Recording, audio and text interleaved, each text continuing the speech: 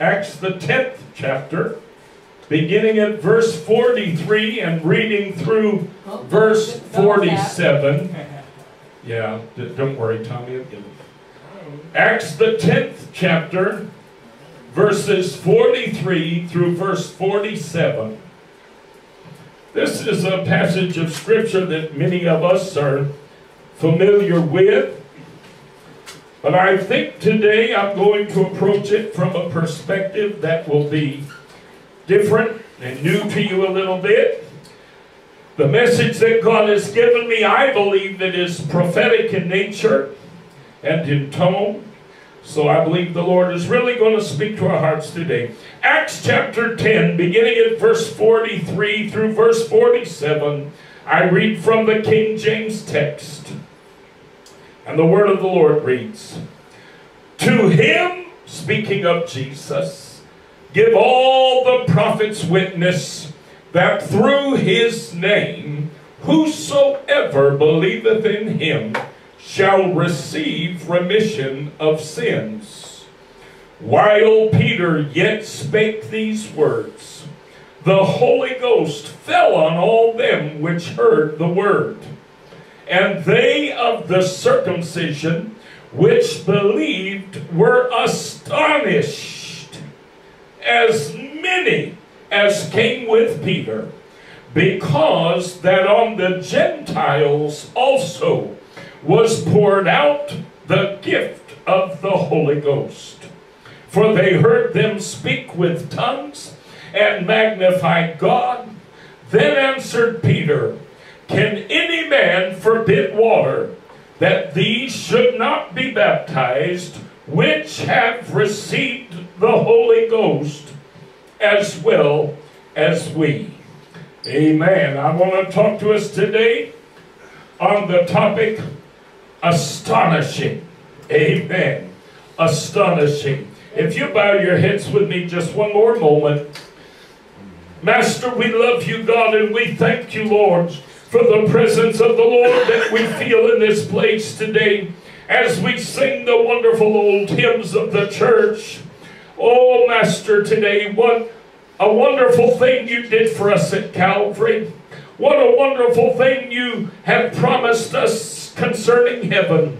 Won't it be wonderful there? Walking and talking with Christ the Supernal One. Won't it be wonderful there? Master, we thank you for this time in the house of God. And as the word of God would go forth at this hour, I pray, God, that your divine anointing would rest upon me, your servant, that I might deliver the word of God faithfully, truthfully, fully. Lord, that you would quicken within me today, O God, by your Spirit, that which you would have me to say. Cause me to remain silent, O God, concerning matters that are not to be addressed. For the people of God do not need to hear from me this hour. They need to hear from you. Anoint my feeble lips. Anoint today, God, the ear of every hearer. Those in this place. Those watching live by reason of the internet. Those, Lord, who will later watch the videotape copy of this message. Speak, God, not only to our minds, but speak to our hearts. Oh God, today, cause change to occur within our spirit as the word of God goes forth, that we might be bettered by that which we hear. We ask it, oh Master, in that precious name, Jesus. Amen. Praise God and amen. Astonishing.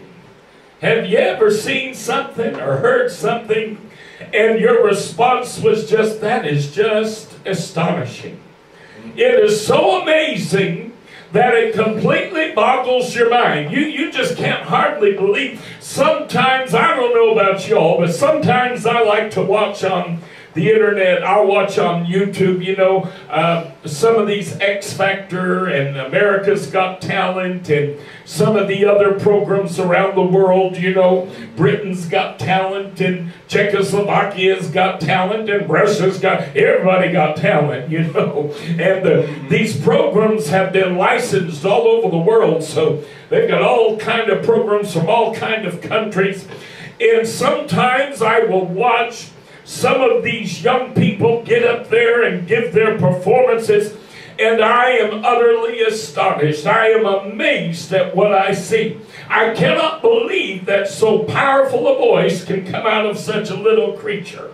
Well, in our primary text today, Peter had gone to the home of Cornelius, a Roman soldier, and shared with the family of Cornelius the truth of the gospel of the Lord Jesus Christ. Amen. And the Word of God tells us in our primary text that as Peter was basically winding up his message, all of a sudden the Holy Ghost fell upon the house of Cornelius, and all of Cornelius, his wife, his children, his servants possibly, received the baptism of the Holy Ghost even as Peter was still speaking.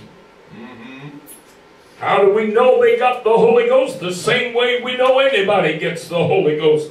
The Word of God said, for they heard them speak with tongues and magnify God.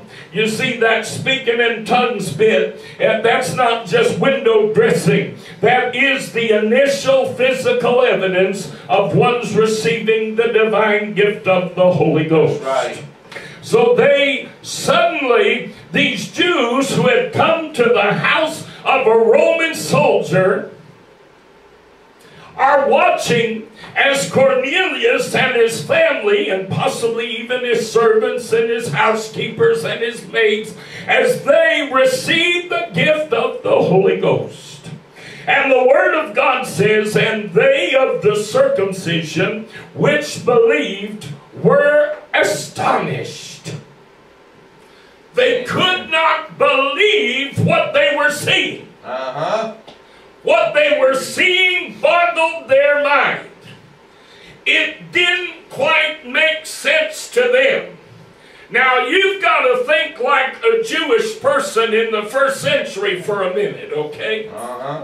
These people have been colonized and occupied by Rome. Now the Jewish folks had gone out of their way to stay as separate from Gentile folk as they could.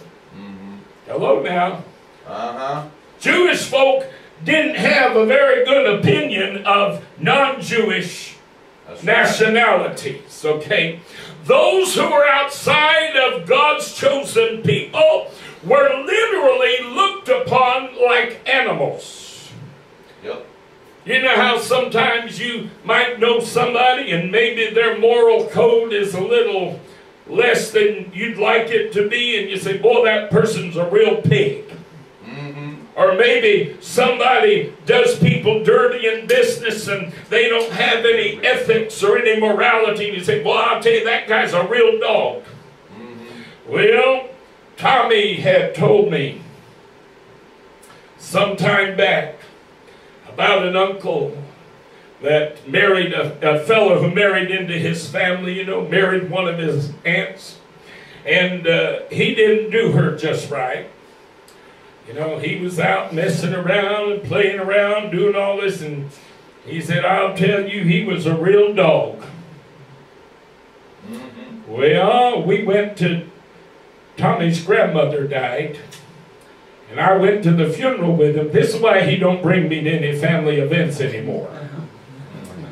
I went to the funeral with him, and we went in the church, and they had a very, very nice you know, service, and it was very uplifting. It was very nice, very positive, very good. And we went out to the car, and a cousin of his and an uncle of his decided that they needed a ride to the cemetery, so they were going to ride in the car with us. Well, at one point, as I often do, I turned to Booby and I said, Tommy, I said, now, is that the guy over there you were telling me about was the real dog? You know, just a real skunk? This look of horror came over Tommy's face. I mean, that black boy turned white. Then he broke out in polka dots. And they started to glow in the dark.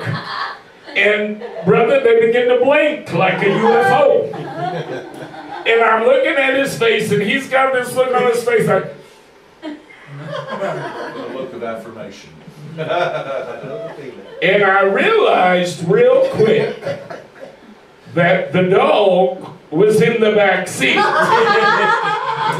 Apparently that was the uncle that we were giving a ride to the cemetery.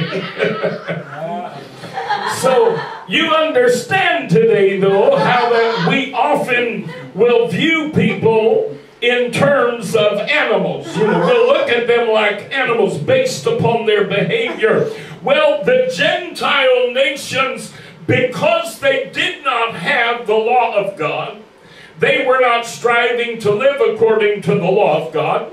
The Jews looked upon them as being unclean, looked upon them as being unholy, looked upon them as being animals. Amen. Even Jesus, as one woman badgered him for a miracle on behalf of her daughter, even Jesus spoke words that hearken to this principle when he said to her, "It is not good to take the children's food and to throw it to the dogs." You remember that story? Oh, yes. You see, the Jewish folk didn't have a high opinion of the Gentile nations. Well, I've got news for you. If they didn't have a high opinion of the Gentiles, they had an even lower opinion of the Romans. Because the Romans had come in and taken over and conquered their land, and the Romans had occupied their land, and they had colonized their country, and therefore the Jewish people had an even worse opinion of the Romans. But some way, somehow, God spoke to Peter through a vision and caused him to understand, when these people come to your door and they inquire about you, I want you to go with them. So Peter obeyed the voice of God and found himself in Cornelius' living room. Found himself in the company of not just a Roman. Oh no, that had been bad enough. Not just a Gentile, but a Roman. Not just a Roman, but a Roman soldier. I mean, it was getting worse and worse and worse. Everything Peter learned about this man made the situation even worse and worse. If you didn't like Gentiles, that was one thing. But they didn't like Romans less than they didn't like Gentiles. But being a Roman soldier, we liked him less than we liked the Romans. You follow what I'm saying? So this man was not someone that the Jews would have looked upon with relish. He is not someone they would have looked upon very highly. But Peter, not knowing what else to do, the Lord had told him, go and tell them about me. So Peter said, all right, Lord, I'll do what you've told me to do. So he told them the story of Jesus. And the word of God said, while Peter yet spake these words, the Holy Ghost fell on all them which heard the word. Oh, aren't you glad today that the Spirit of God doesn't care about how the church looks at you? That's right. Aren't you glad today that the Spirit of God doesn't care about how Jimmy Sparker looks at you? Aren't you glad today that the Holy Ghost doesn't give a flying leap what Franklin Graham has to say about you and I today? Hallelujah! You can look at me like a dog. You can call me a pig. You can think of me whatever you want to think of me. That's all right. Because God deems me worthy of receiving His great gift. Amen. Hallelujah. And when the Holy Ghost was poured out, this is the first time that the Jewish believers witnessed Gentiles receiving the gift of the Holy Ghost. That's right. That's right. All of a sudden, everything they had ever believed was challenged. All of a sudden, everything they thought they understood about the Word of God was questioned. Hello now. And the only response they could have, Johnny, Bill, the only response they could have was to look with astonishment and to sit there with, like this lady, with their cheeks in their hands. What in the world are we seeing? What in the world is God doing? I'm going to tell you something the Holy Ghost spoke to me this week. You know, the Lord and I, we like to talk. I like to talk to Jesus. I like to talk to him. Yes. And I like to hear what he has to say. Because, boy, I'm going to tell you, sometimes the Lord will say things, it'll just blow your mind. And as I was talking to the Lord this week, the Lord said to me, folks in the church have got an awful lot of nerve. A lot of people who call themselves Christian, they have an awful lot of gall to presume that they know my mind, to presume that they know my will, to presume that they know how I'll do things and why I do things the way I do it. Said it really is interesting that so many believers will see something that contradicts what they've always understood and how they've always believed things. And rather than being astonished at what God is doing, hello now, they sit in judgment. Oh, that can't be God. Oh, that can't be God with them bunch of queens over there. That can't be God with those fruits over there. No, that can't be God. Oh, honey, yes, it can be. Take my word for it. Oh, yes, it can be. The problem is not what God has said. The problem is with the way you have misunderstood what God has meant. That's right. Amen. But you see, you've got to have an awful lot of pride and an awful lot of gall to call into question what God is doing, because it doesn't fit in your box. That's right. It does not fit in with your understanding of how God does things. Hello now. Oh, I want to tell you today, church, we better be awful careful about giving the devil credit for things that God is doing. That's right. There are a lot of people in the church world today who will try to tell you that the affirming Pentecostal movement is nothing more than the work of the devil. Well, I've got news for you folks. The devil ain't never lifted up the name of Jesus. That's right. He never will lift up That's the name right. of Jesus. He's not interested in lifting up the name of Jesus. That's right. And this old queer boy preacher still casts out devils in the name of Jesus Christ. And Jesus said, a house divided against itself cannot stand. Amen. Yes.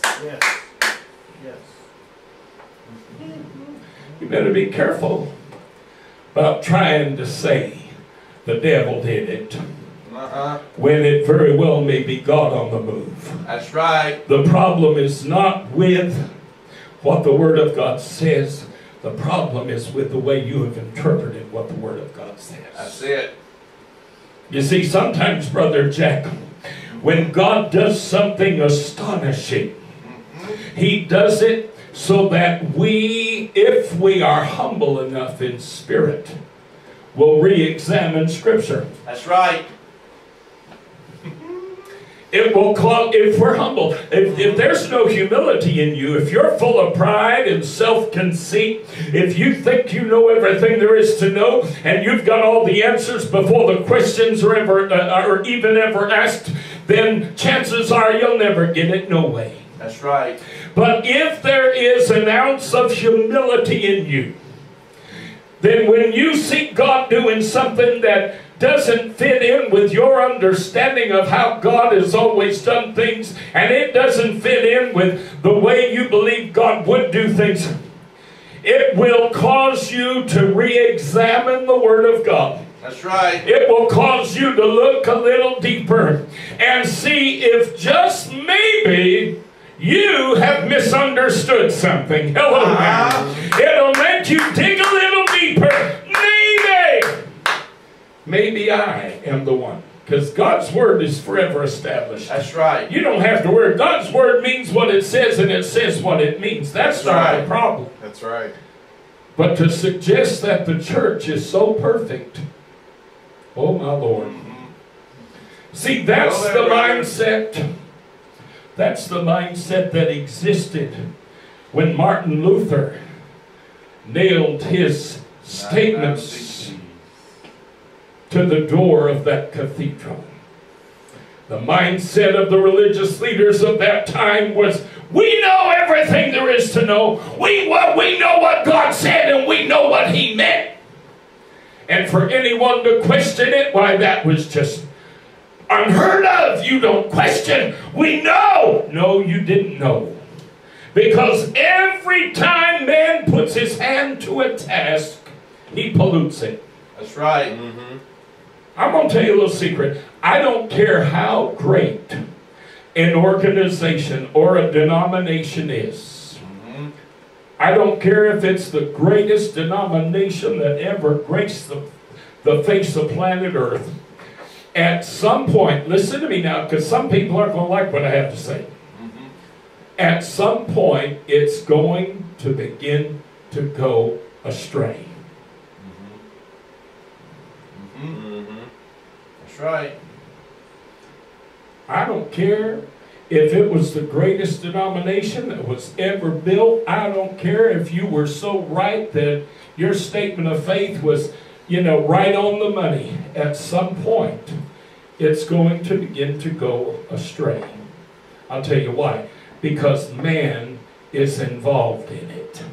That's right. The only thing that can stay true, the only thing that can stay plumb, is that which God has built. Hello now. Amen. Amen. The only thing that will ever be true and faithful and sure and will never variate, it will stand. The Word of God said Jesus Christ, the same yesterday, today, and forever. The only thing that will ever stand consistent through the ages is that which God Himself has done.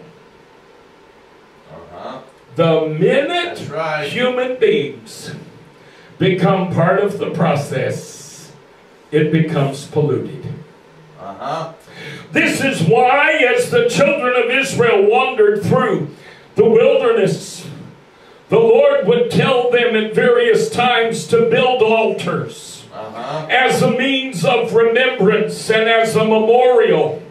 And the Lord instructed the children of Israel, listen carefully, He instructed them, Johnny, He said, when you build an altar, all I want you to do is take the stones that you find, the way you find them, and pile them to create that altar. He said, do not put a cutting tool to those stones. That's right. Do not try to shape the stones. That's right. Do not try to hew the stones. Do not try to make them stack better or stack more level. Said, no, don't do that. Why did God tell the children of Israel that? I'll tell you why. Because every time man is involved in the process, he pollutes it. That's the truth. Every time we start trying to put together our statement of faith, we take what God has given us and we start trying to form it and shape it, and we try to make statements out of it to define what we believe and how we believe, and it becomes polluted. That's right. Oh my God, have mercy. That's right. For instance, I was talking about it yesterday in Austin. the Word of God said, you know, follow peace with all men and holiness, without which no man shall see God. Well, that's all well and good. That passage means exactly what it says, and it says exactly what it means. But now ask 6 different denominations how they define holiness. And you're going to get 6 different answers. That's right. Because every one of them has sit down with a chisel. Come on now. And they started carving the stone, brother. So they could stack them up nice and pretty and neat. And make it look nice. Oh my God, have mercy. And in the process of doing so, they pollute it. God said, no, I don't want you that heavily involved in the creation of that altar. I don't want you doing a whole lot with it. Hello now. All I want you to do is take the stones the way you find them and stack them.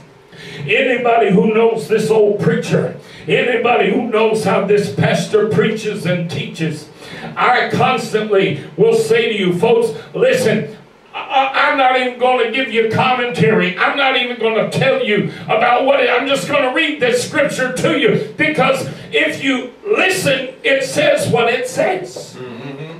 I don't have to add anything to it. I don't have to hewn it. I don't have to shape it. I don't have to put it into perspective for you. It says what it says. That's right.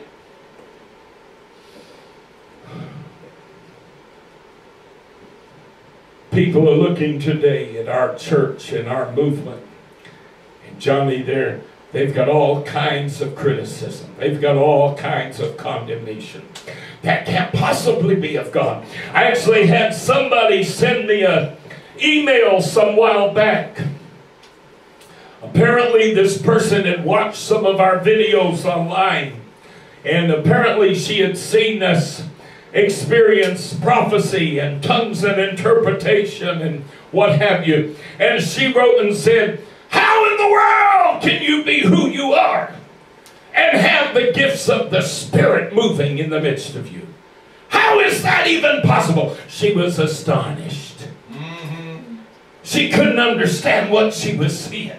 It went against all the norms. It went against the way she had always understood things. Well, honey, humble yourself in the sight of the Lord. And instead of coming to me for an answer, why don't you go to Him? That's right. Come on now. Why don't you go to the Word of God and read it again? You just may find it doesn't say what you thought it had said. Maybe you'll find out that everything you believed about certain subjects wasn't so. My Lord, have mercy. Right. You understand what I'm telling you today? Absolutely. Oh. Sometimes you see things, Brother Jack, they just blow your mind. And the Spirit of the Lord spoke to me this week, and He said, what gall have Christians? They lay upon their beds at night weeping, asking me to show them the way they need to go. Because they cannot find their way. They cannot understand the will of God for their own life. Yet they will see something that is astonishing. Hello now. And they will sit in judgment of it and say, oh no, that isn't God. You can't even find your own way, the Lord said. How in the world are you going to tell me how to do my business? You can't even figure out how to do things for yourself, and you think you can sit in judgment of what I'm doing and why I'm doing it. What gall! Amen. Oh, I'm going to tell you. The Lord called me as a young man. This will be a fairly short message today, I hope. The Lord called me as a young man to prophetic ministry. I often wish He would have called me to something very different. Because prophetic ministry in truth is probably the most difficult ministry you can have. That's right. The Word of God, Jesus said, they stoned the prophets. They killed the prophets. Prophets, if you're a true prophet, you're probably the least liked person on the planet. Because you're not saying what people want to hear.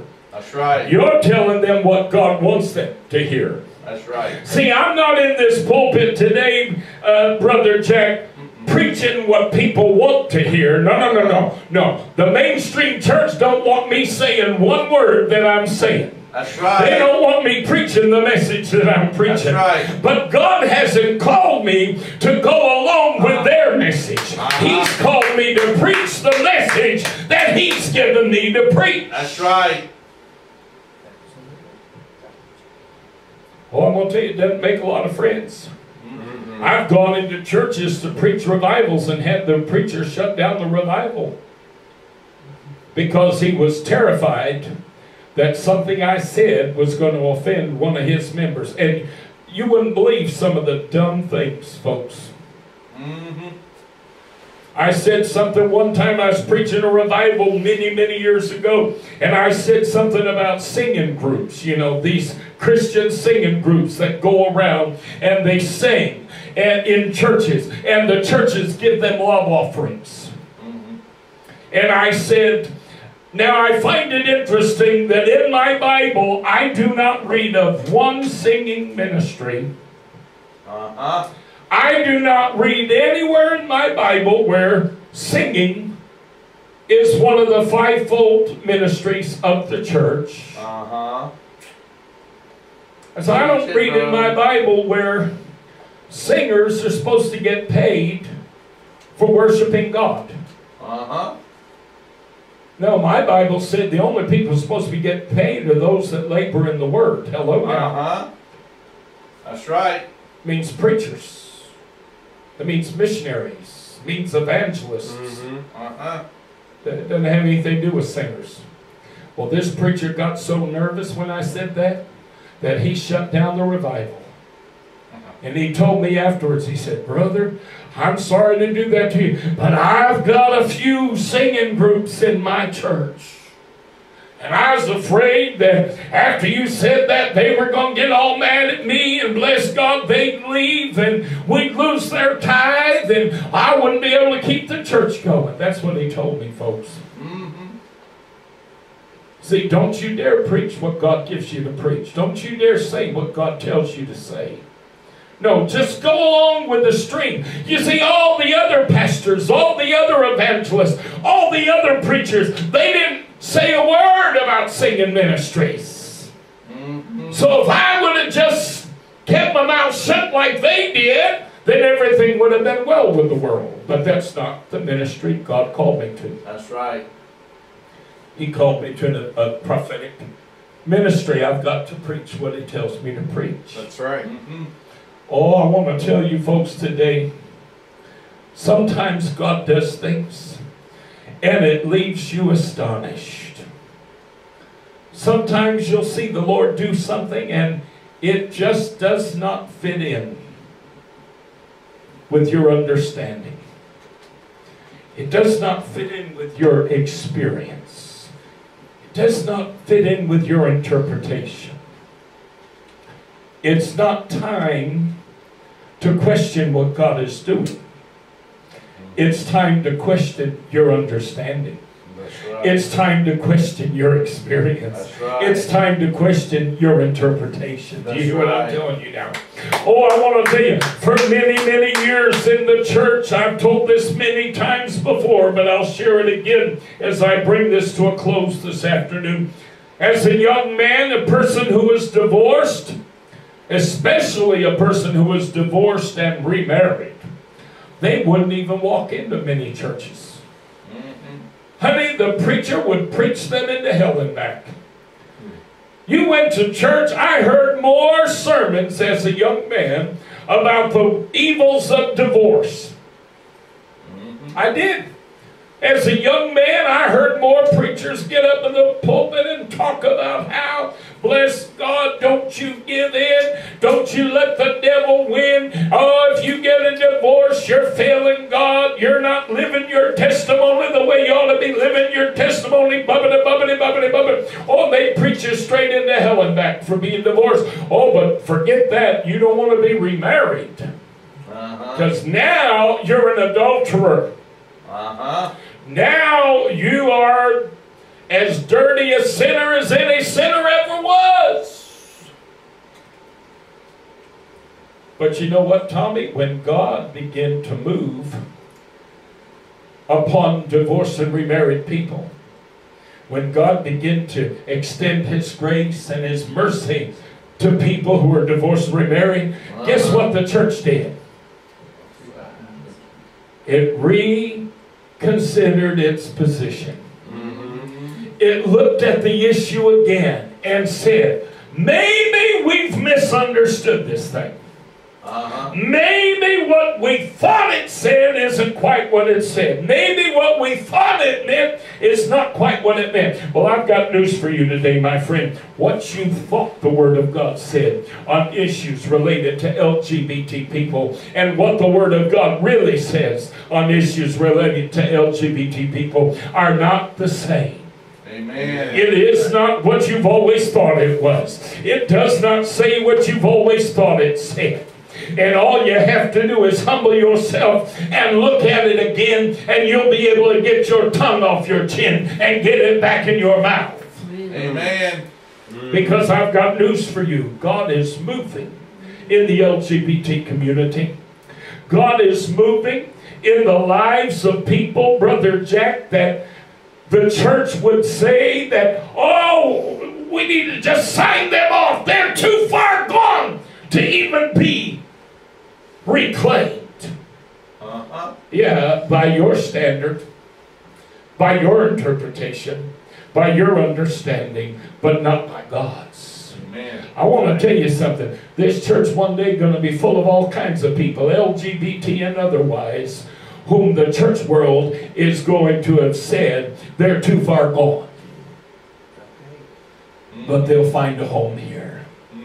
The church world will say, oh, they've gone off into sin and they'll never be reclaimed. Oh, they'll be reclaimed here. Because we're more interested in letting God be God. Amen. Than trying to dictate to God what God does and how God does. That's right. It. Hello now. My Lord, have mercy. Oh, when the Jews, when they of the circumcision which believed, saw that the Holy Ghost was poured out upon the Gentiles, they were astonished. I'm going to tell you a little secret today, folks. You're going to see some astonishing things happening here. I've been involved in affirming ministry now for over almost 24 years. And I'm going to tell you, I've seen a lot of astonishing things.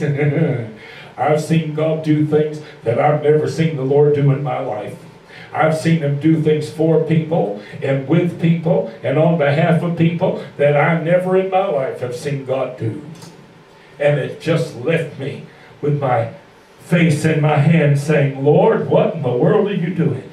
My Lord, I never dreamed in a million years I'd see that. He left me astonished. But I want to tell you today, I'd go back to the Word of God and begin to search it out. And you know what I find every time God leaves me astonished? You know what I find? I had it wrong. Hello now. I didn't understand it quite the way I ought to have. Oh, I think I'll read it again. Take a look at it again. See what God has to say. Oh, praise God. Would you stand with me this afternoon?